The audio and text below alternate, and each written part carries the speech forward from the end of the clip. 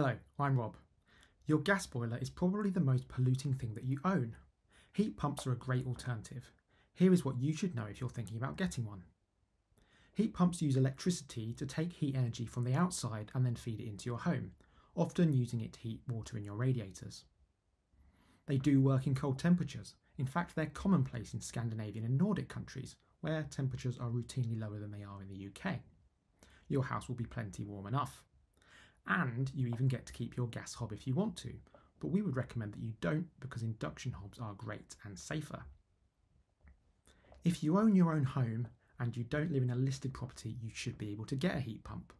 At this stage, the most suitable properties are likely to be houses with good levels of insulation and those that have a decent outdoor spot for the heat pump itself and for a water tank. A heat pump may be particularly good for you if you have underfloor heating or your home is not on the gas grid.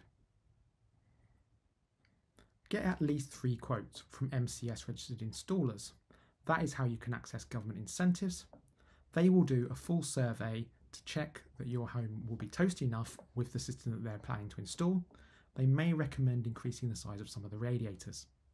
So in summary, heat pumps are suitable in most circumstances, but work particularly well if your home is well insulated. Make sure that you get 3 quotes from MCS registered installers. For more information on how to get a heat pump, go to pinwheel.earth/stories.